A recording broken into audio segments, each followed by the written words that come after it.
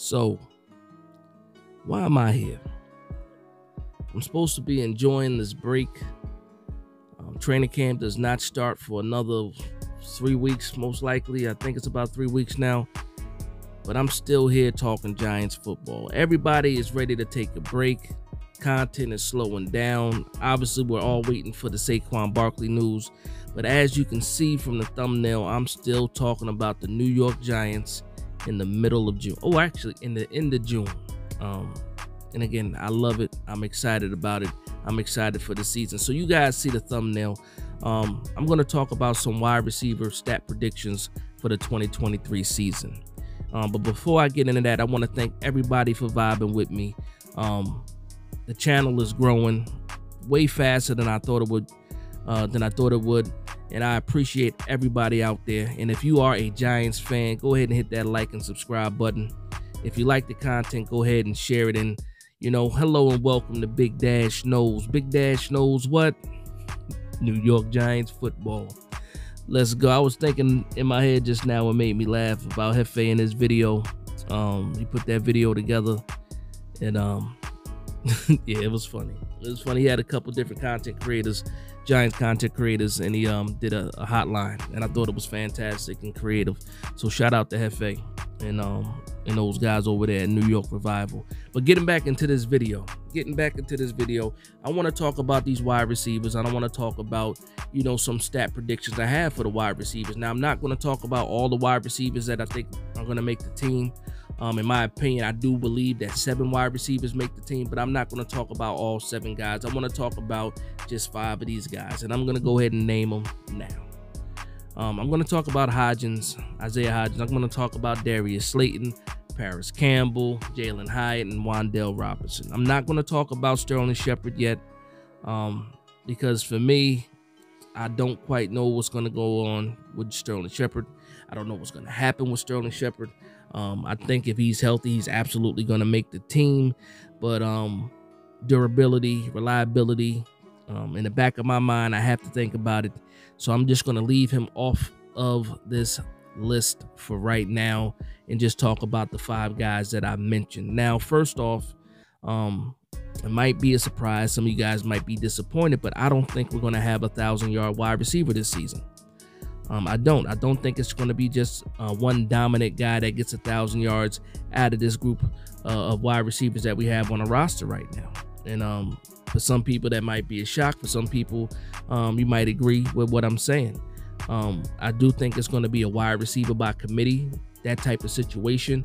And we'll see what happens, once the season plays out. But that's my feeling. So when you start to hear these numbers that I throw out, just think about that portion of it, that I don't believe that there's going to be a 1,000-yard wide receiver on the New York Giants. I do think some people might be able to get close to that number, but I don't think anybody hits that number, and I think it's fine too, because again, I'm talking about 5 wide receivers. I think 7 make the team, so you figure 2 guys. I'm not adding any of those stats in this mix right now. So first guy I'm going to talk about is Isaiah Hodgins.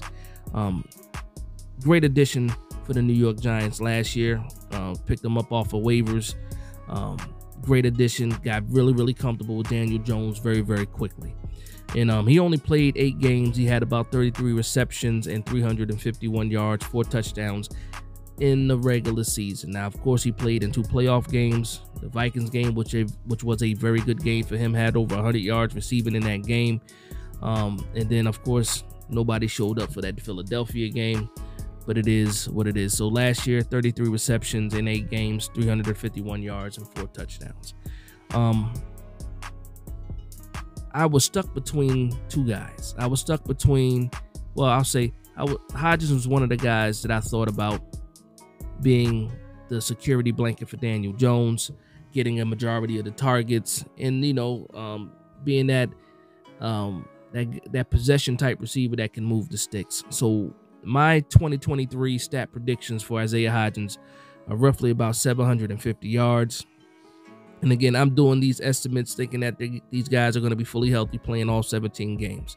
So about 750 yards and about 7 touchdowns. So that's about 400 more yards than last year. and then 3 more touchdowns from last year, regular season wise.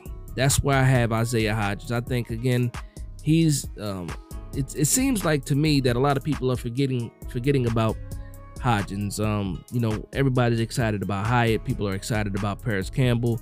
People are always talking about Darius Slayton, whether it's good or bad. They're always talking about Darius Slayton, and I don't hear a lot of people talking about Isaiah Hodgins. And for me, again, I think he has the second best chemistry, because I still will have to edge it to Darius Slayton as far as having chemistry with Daniel Jones, but a close second, and I can even see him being more of the guy for Daniel Jones than Darius Slayton going into this year. But again, a possession type receiver, a guy that can move the sticks, a guy that's a security blanket for Daniel Jones. And again, 750 yards, about 7 touchdowns is what I have for Hodgins, or what my expectations for Hodgins are this year. And again, all these guys can do absolutely better than the numbers that I'm giving you guys right now. I'm just saying this is my expectation right now, in the way that I'm thinking right now, with wide receiver by committee, instead of having one dominant type of wide receiver that's your go-to guy. So next on the list, I'm going to talk about Darius Slayton. And last year, Darius Slayton played in 16 games.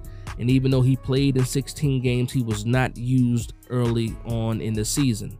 And we saw the clip of the minicamp practice where Dable was talking with Darius Slayton, talking about how proud he was, how he kept fighting through whatever was happening last year. And I still don't understand what was going on while he wasn't playing. But he was proud of him, saying that, you went from, not even getting a jersey to getting a new contract, and probably having an important role on the team within the scheme this year. So Darius Slayton, my predictions for Darius Slayton this year are about 700 yards and 5 touchdowns. Now, he had 724 yards last year on 46 receptions. So I'm giving him around the same amount of yards, because I do think we spread the ball around a little bit more. And I did give him more touchdowns than he had last year, because I believe he'll have not more targets, but where he gets the ball, where he gets his targets, you're gonna see him get schemed open. And also, he won't be going against other teams CB1. He's probably going to be going against a CB2 or CB3. And I like Darius Slayton in those matchups. So for him, again, stat predictions around 700 yards, 5 touchdowns. Now, this next guy was a new addition signed from the Indianapolis Colts, and that's going to be Paris Campbell. And I am very, very high on Paris Campbell for a few reasons. A lot of people aren't high on Paris Campbell because they like to point to the injuries, but last year was his first fully healthy season. He played all 17 games, and he also played on the Colts with terrible quarterback play, but still was able to make some plays. So last year, Campbell had about 63 receptions in 17 games, or 63 receptions in 17 games, 623 yards and 3 touchdowns. And this is nothing to write home about. You look at these numbers, you're like, okay. But I think that coaching matters, scheme matters, and the way that he's going to be used in this system might be totally different than how they used him, with the Colts. And for me, I have Darius Campbell. What am I talking about? I have Paris Campbell getting around 800 yards. I think he's going to have a lot of yak yards as well. He's one of those guys that we haven't seen in a while that can make plays after the catch. So I got him at about 800 yards and about 6 touchdowns. Again, none of these numbers sound fantastic, right? I have Hodgins at 750, I have Slayton around 700, and now I have Paris Campbell at 800. Again, none of these guys are getting 1,000 yards, but they're still in that area. And I think even though you don't have that dominant wide receiver one, these are pretty good numbers for this wide receiver room. Okay, so the next guy I'm going to talk about is Wan'Dale Robinson, and it's funny because I don't know when Wan'Dale Robinson is actually going to be back. He's working the sideline. He's working the jugs machine. I haven't seen him run routes really yet, like I've seen Sterling Shepard run routes. But Wan'Dale Robinson, to me, is a wild card. I don't want to say I have low expectations, but I don't have high expectations either, because I don't quite know what we're going to get once he gets back or when he gets back. So I'm just going to jump right into my prediction for him. So I have him at about 400 yards. And I know that's nothing. I know, you know, he was a second-round pick last year. He should be doing way more than that, and that's fine, and I understand, and I believe that too. But for me, I have to think about the injury. I have to think about once he's back, how he, you know, works his way back into this scheme or back into this rotation. And so for me, I think 400 yards is a reasonable target for Wan'Dale Robinson. I don't think he's going to start in the slot with Paris Campbell there. I don't think he's going to have very many snaps either, because you're also trying to work in the next guy I'm going to talk about, and that guy can play slot and outside wide receiver. But for me, Wan'Dale Robinson, about 6 touchdowns, 400 yards is my stat prediction for the 2023 season. And just talking about his numbers from last year, you know, he played in only 6 games, had 23 receptions, 227 yards, and 1 touchdown. And we all remember the majority of those yards, about 117 of those yards, came in 1 game, along with that touchdown. And so it's not far off to think that Wan'Dale Robinson is only hitting like the 400-yard mark. I do like the touchdown number on that, but I think it's very, very reasonable to see him do that, especially a bounce-back season coming back off, you know, the knee injury. Now, let me get into this last name. So we were very, very excited that this guy fell to us. We had to trade up to get him, but he fell to us in the 3rd round. We moved up to go ahead and grab Jalin Hyatt, awarded the best wide receiver in college football last year. Now, during the draft process, I was not high on Jalin Hyatt. I was thinking, you know, so a couple people had him mocked to us at pick 25. If you follow me, you already know I was all about John Michael Schmitz being the pick at 25 if guys like Deonte Banks and Joey Porter weren't there. And luckily enough for us, we were able to get Deonte Banks and John Michael Schmitz back to back. So let's talk about Jalin Hyatt. I put out a video about Jalin Hyatt maybe about a week ago, and I was just talking about how this guy will be playing this year with a chip on his shoulder. And I say that for a few reasons, because I saw a comment, and this was on Facebook, and it was saying, you know, what are you talking about? This guy doesn't have a chip on his shoulder. Give me a break. He's a rookie. And first thing I thought about was the guy probably didn't watch the whole video, so he didn't understand where I was coming from. But this kid absolutely has a chip on his shoulder. He had to earn his way to Tennessee. Nobody thought he was going to be that type of player. A lot of people thought the guy that he played with was better than him, and I do believe that as well. But he got his chance, and he excelled, and he ended up being the top wide receiver in the nation, and he earned that. And other question marks were about the offense the offensive scheme that he came from, and then other question marks about his ability to run the route tree. And I think he answered a lot of questions when it came to running routes. You see that he can actually run routes pretty well, better than I thought he did, or better than I thought he could. But the other thing about him, he has short hands. A man does not drop many passes, if not any passes. I have to pull up that stat to see. I don't think he had any drops last year, or, you know. But I have to be realistic when I think about Jalin Hyatt. Again, this is a guy that can play both the slot and played outside wide receiver. But I think, again, week 1 is Hodgins, is Slayton, is Campbell, and then you're working Hyatt in. I don't know when Wan'Dale Robinson is coming back, but I can see Hyatt getting some snaps in the slot. I can also see him outside in certain packages as well. If you just want to go speed, you bring Hodgins off the field and you put Hyatt on the field, and you go ahead and eat these corners up. Pause. But for me, my predictions for Jalin Hyatt, I'm just go ahead and get into it. I wasted enough time. I got Hyatt at about 400 yards on the season, and I know that's nothing.